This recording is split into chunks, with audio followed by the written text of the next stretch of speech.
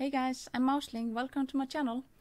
I'm gonna help you solve the problem of not getting a transparent background when you use the program VSeeFace with Twitch Studio.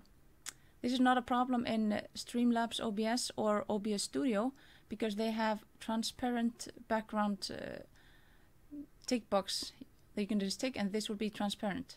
But with Twitch Studio you need a very weird solution. I'm going to show you how. It's actually very simple. You just need to click on the VSeeFace property that you already put in, and then you need to add a border. And it's like magic.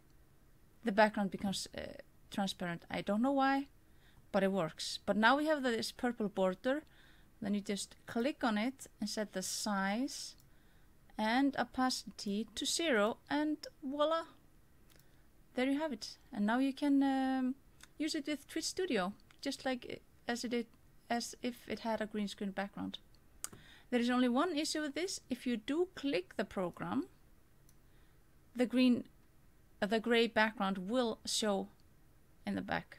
But as soon as you click off the program, you don't see it. So if you're going to use this, I suggest you take your VSeeFace and just minimize it.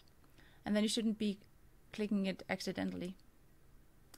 But yeah, hope it was useful for you, and if you like any of my videos, please subscribe to my channel. I will be uploading more, and follow me on TikTok too.